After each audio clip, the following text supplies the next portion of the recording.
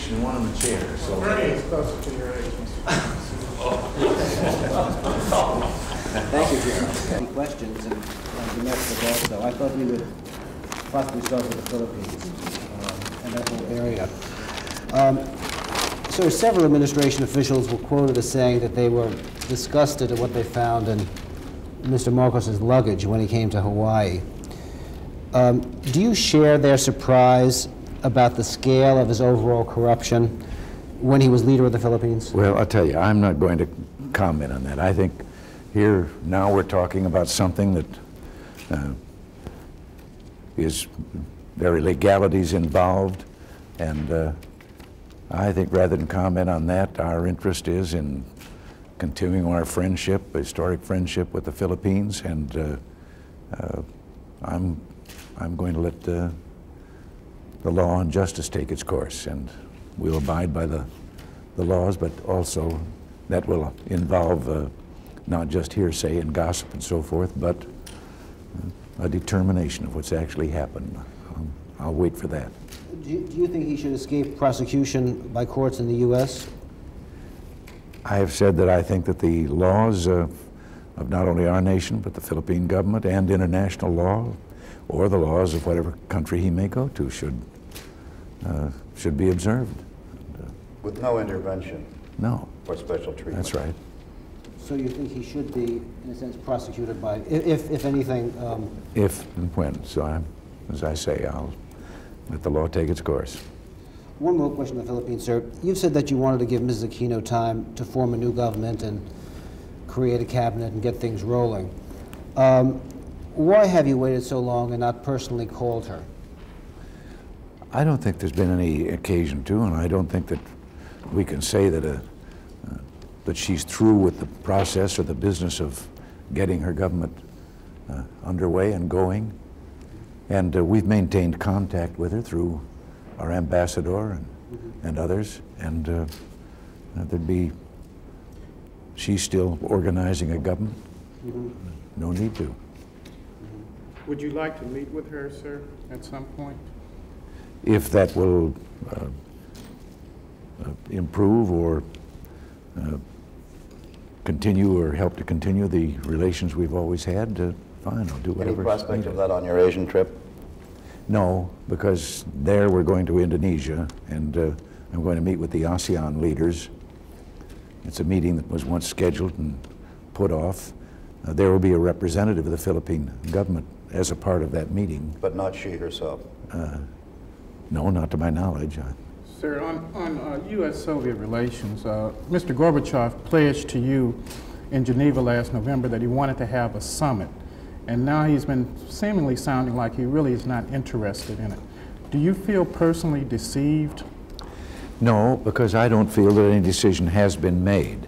There was one government official, not the General Secretary, who discussed with some of our people the possibility of a different date than the June date we'd originally suggested, but that is not formal. That has been a formal objection to it, and so far I'm going to continue to operate that we're waiting to hear from them as to, we've extended to say June, July. They had suggested possibly later in the fall, and we've called attention to the election that'll be going on here, and that'll be difficult for us to. Late November? I did the other day say to someone that will possibly, if it went beyond then the election and before the end of the year, I don't think that, I'd prefer not to wait that long. That then makes it a long time since the previous summit. And I'm still hopeful that it'll wind up June or July. I've got a little broader, sort of more philosophical question, Mr. President. You have a little bit more than 2 years left in your presidency now. And I know you had wanted to leave a legacy of peace. Are you concerned in some form that time is running out to reach a major breakthrough with the Soviet Union in the peace area? No, I don't think time is running out to that extent of it being a, you might say, a kind of do or die moment here.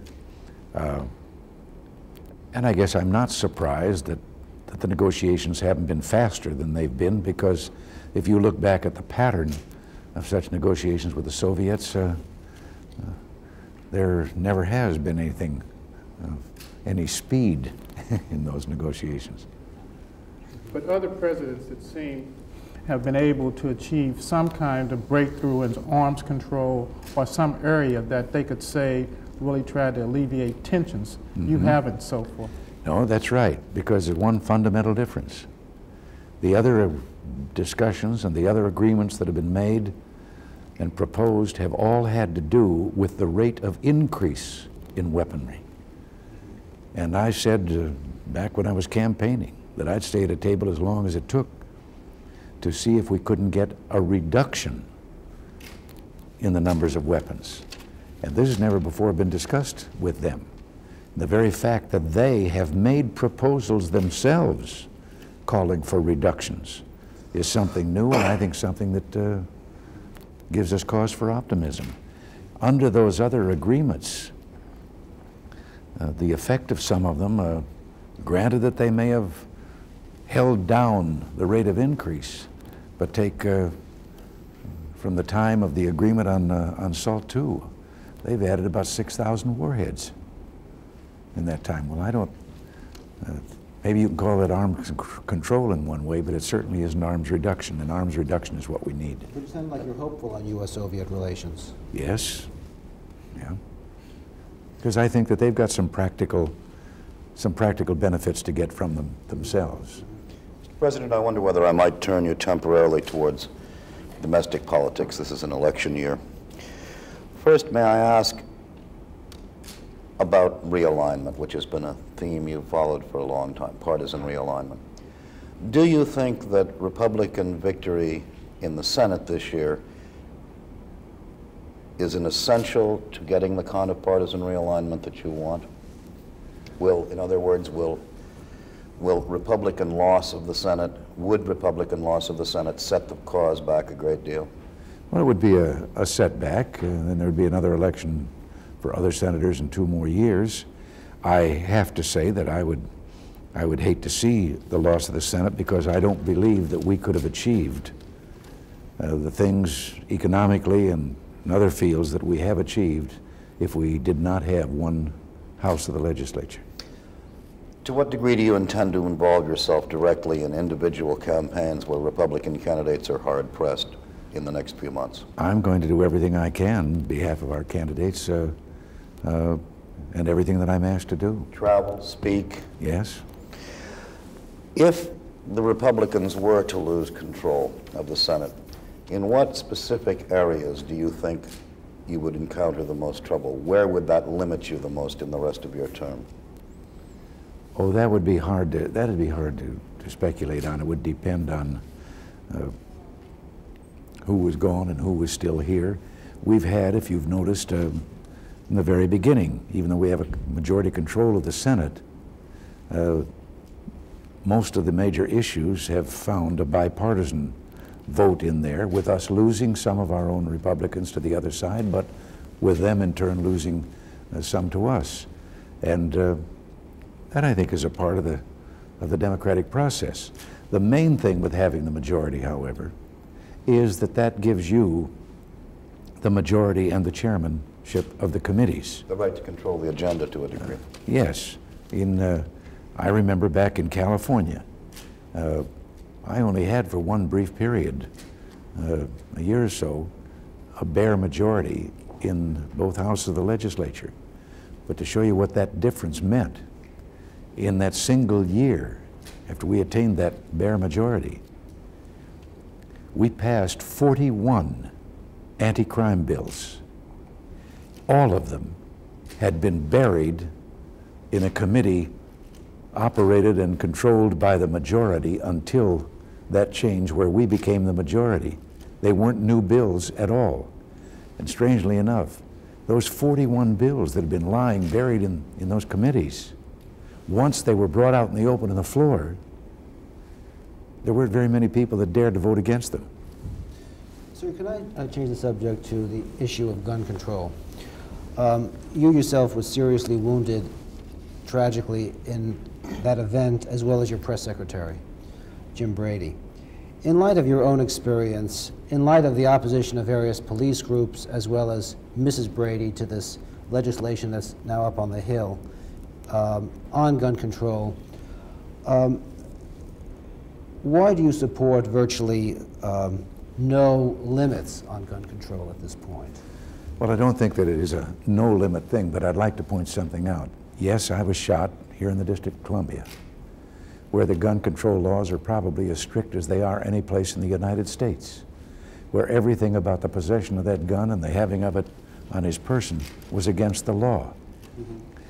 If you would check those states, such as New York, and with their, with all the great gun control laws that they have, check the use of guns in crime in those states against states like some western states like in Arizona, where there is very little of what we would think is control. But which is cause and which is effect? The point that I think is made is that as long as there are guns, the individual that wants a gun for a crime is going to have one and going to get it. The only person that's going to be penalized and have difficulty is the law-abiding citizen, who then cannot have, if he wants protection, the protection of a weapon in his home, for home protection. What I think is, rather than gun control of this kind, when I was governor, we passed a law in California that I think is the most effective kind. It controlled or made more costly wrong people having guns, criminals in using them. We passed a law there that said that if an individual is convicted of a crime, such as burglary or anything, and had in his or her possession a gun at the time the crime was committed, whether that gun was used or not, add 5 to 15 years to the prison sentence if found guilty. Now that, if you remember back in England some years ago, lately there's been some talk that now we see the English bobbies having guns and all. What has changed? Well, back in another day when they didn't carry guns, in England, in the old times, the carrying of a gun in the commission of a crime, you were tried not for the crime that you'd committed, you were tried for murder. It was considered that you had shown the intent to use that weapon by carrying it in the commission of the crime. And therefore, a fellow that was only a burglar said, wait a minute, I don't want to get threatened with hanging if I'm caught with a gun in my pocket. So the criminals didn't carry guns, and the police didn't have to carry guns. Mr. President, on another matter, on the shuttle, the shuttle disaster really shocked all of us. But the Soviet Union and some other countries have been moving forward with their shuttle, with their space programs. The United States is essentially grounded right now.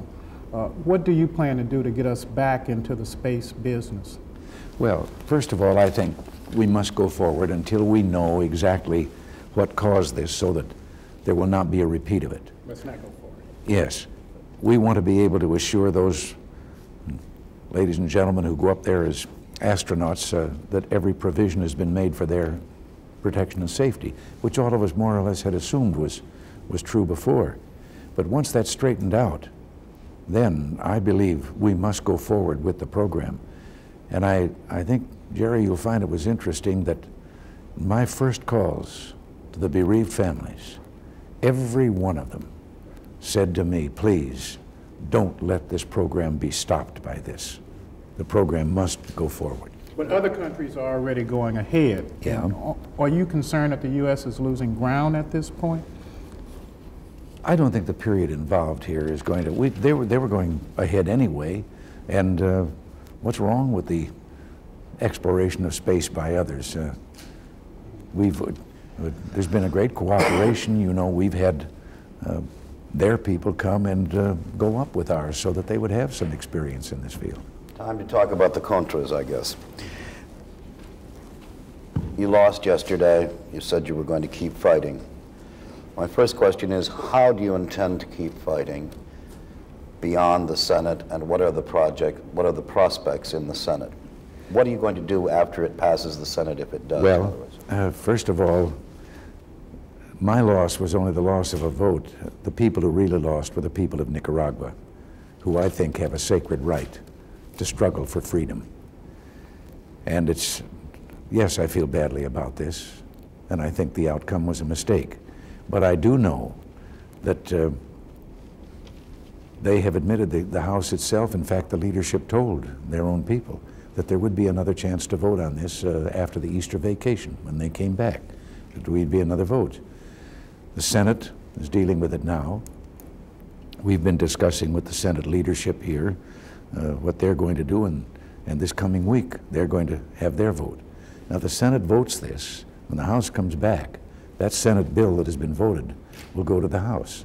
And once again, we'll make an all-out effort to get this passed. You mean that you expect the same bill to go back to the House to be voted on again? You don't expect to have to make any modifications? We've been discussing with the Senate something we didn't have time to do on this one, and that is my proposed executive order. Being included that I in the would law. be willing to see that included as legislation. But with that exception, you expect essentially the same proposal to go back. You don't feel that you'll have to change the proposal to get it through the House?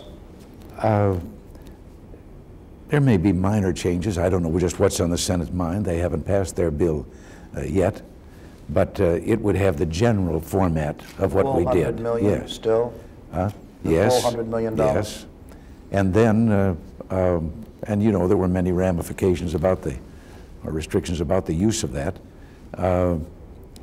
I do know that there were people in the House vote, from my own contact with them, who expressed a wish that my executive order was legislation.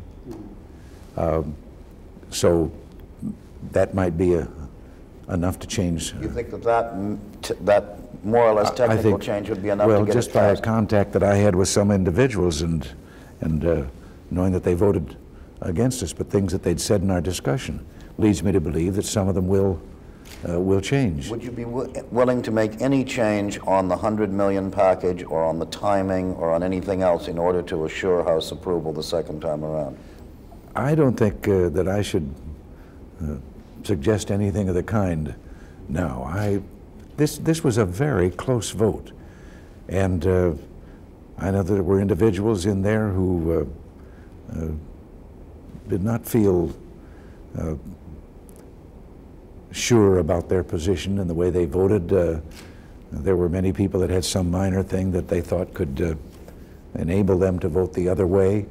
And before there is another House vote, Mr. President, do you have any intention of talking with the Democratic leadership or with others to try to smooth the way a bit for the second go? Well, it's too soon, I think, for us to come up with a new strategy on this. Well, let me ask you just one more quick question, Joe, on the old strategy. Some people speaking with the usual anonymity on your own staff, some people, Republicans included in Congress, speaking without anonymity, said after the vote yesterday that the rhetoric had been too hot from the White House, mentioned Mr. Buchanan in particular, and criticized it and said that hurt. Do you agree with that? I don't think that the rhetoric was. I think the rhetoric was played and reported, and indeed that the media added in its interpretation of the rhetoric, and it was not fairly portrayed. But I feel very strongly, and I think all of us do, and all that we're pointing out is that every bit of proof and evidence that can be asked for is there, that Nicaragua is literally already a satellite of the communist bloc, and its goal is the continued expansionism of communism worldwide. And I think that what some of these people whom I was quoting meant was that a lot of members of Congress, a significant number of members of Congress, given the closeness of the vote, felt that their patriotism had been impugned. And it hadn't. It hadn't. No one's motive was impugned at all.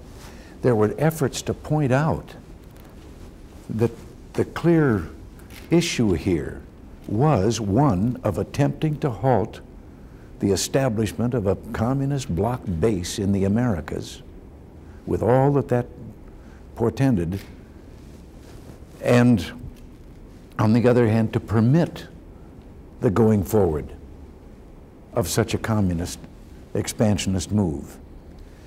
And this, in other words, this wasn't, as some tried to portray it, this wasn't the usual legislative battle of both having the same goal but differing on the way to reach it. This was, here were the two goals and they were separate, and we were trying to call attention to this fact. I think that it was, I think that the use, I'll have to tell you, if you talk about shrill rhetoric, I listened on C-SPAN to a portion of the debate on the floor, and some, not all, I'm not impugning motives at all, but some of the opponents of our program engaged in some of the most scurrilous personal attacks against me, for example, the most dishonest use of distortions and outright falsehoods that I have heard in a legislative debate. Why do you think that was done?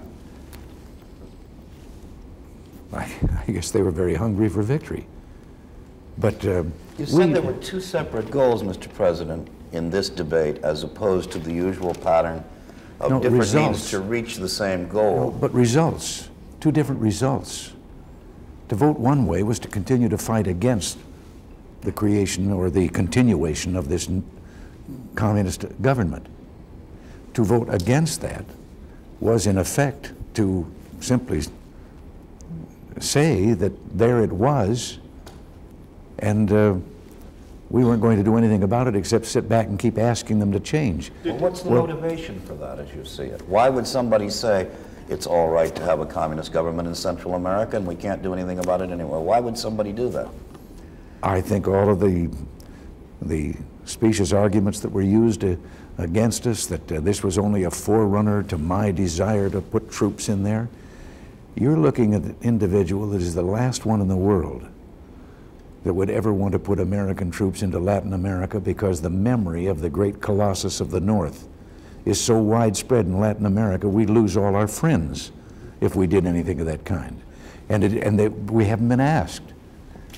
What we've been asked for is for people down there who want to try for democracy, who need the tools with which to do the job. Did these legislators, congressmen, do you think, exceed the boundaries of fairness in their debate? Yes, and remember, I'm only talking about several in there. Would you care to name names? Others. What? Would you care to name names? No, I'm not going to name their names. Would you care to exclude anybody? Why don't you rerun the tape? But they did, in your mind, exceed the boundaries of fairness. Yes. Do you think they'll continue, sir?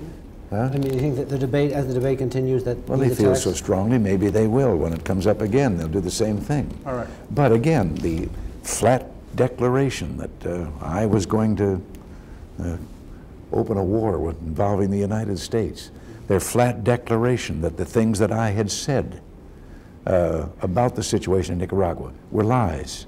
They weren't true. Well, there is one thing about this job, and even with all regard to the information available to a legislature, the president does have access to all the information there is. And unfortunately, some of that information cannot be, or the proof of it cannot be used, because it would compromise sources, it would endanger other individuals, and it would render impossible further use of intelligence sources. I haven't seen you steamed up about anything in a long time, as you are in this issue. Well, I just, the subject came up about shrill rhetoric, and I just thought, so far, they've only been pointing the finger in one direction, and frankly, I think in the wrong direction. Mr. President, another area. Iran has been having recently some successes on the battlefield in its war against Iraq. Are you concerned that Kuwait or Saudi Arabia might now be in jeopardy by Iran? Oh, I think we have to be concerned about that. You know that earlier on it's been fairly quiet for a time now, and because of actions taken by the Saudis and others to show that they were willing to defend themselves. But yes, the potential for throwing a match in the powder box is there in the Middle East. And I believe Saudi Arabia has been largely responsible for helping continued stability there in the Gulf.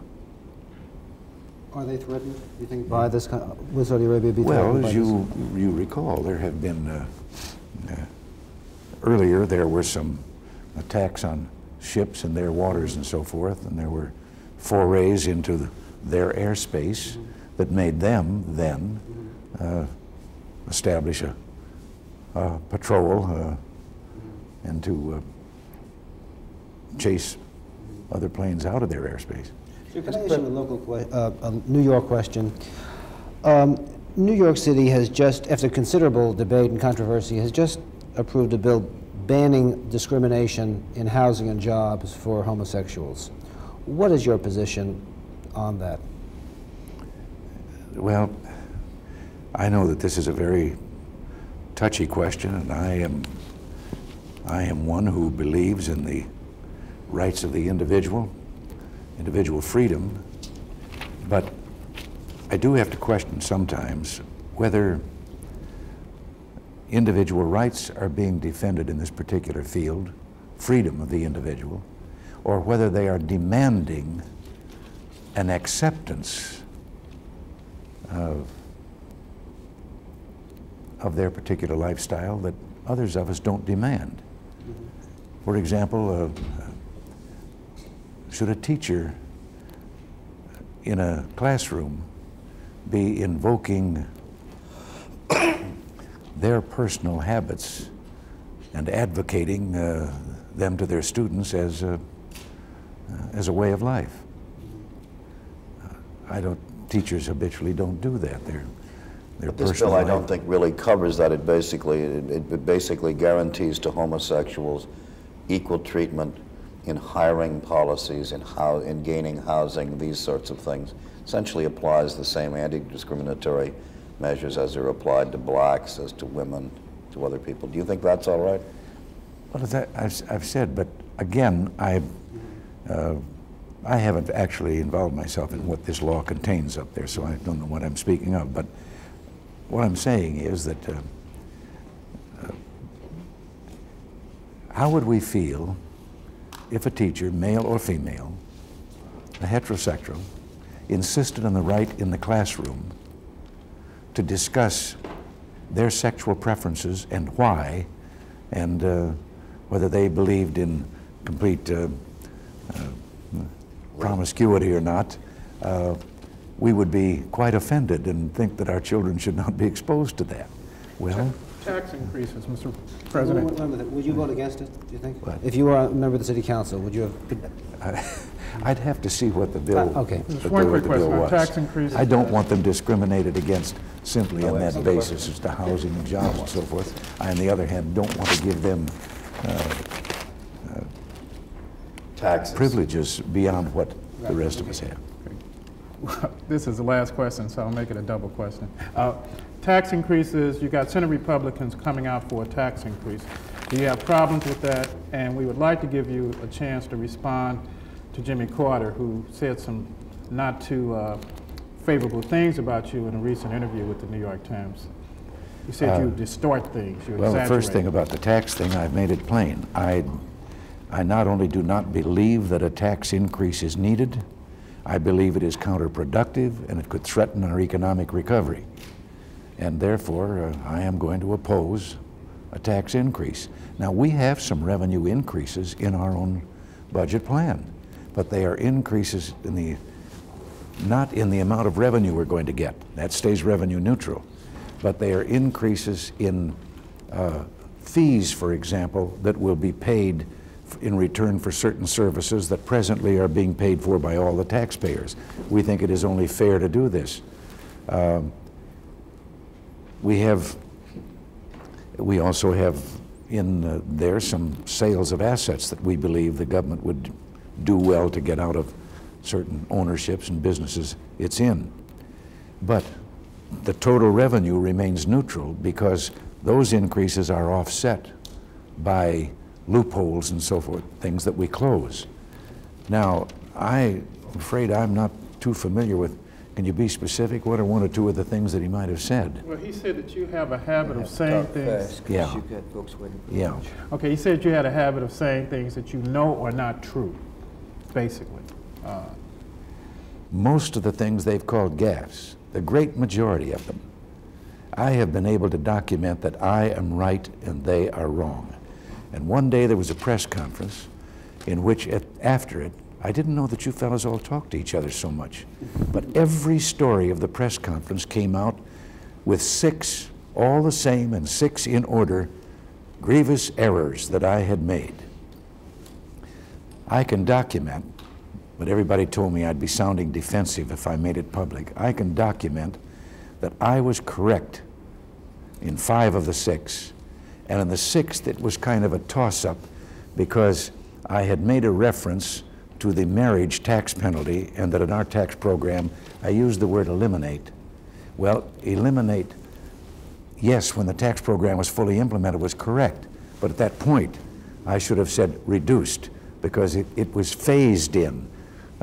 What we had done is so many elements of that tax program. All the time. No, so I don't have a habit of saying things that aren't true. Why didn't he just accuse me of lying? What do you hear from home about the chances of beating Cranston? Anything?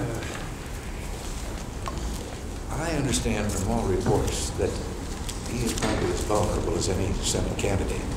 But our problem is we've got virtually a football team of candidates against him, and how this is going to react in sorting it out and getting down. Well, good, you're still on the record here. That's all right. I think I said that. He is vulnerable. You can trust us. Okay, thank you very much. Thank you, sir.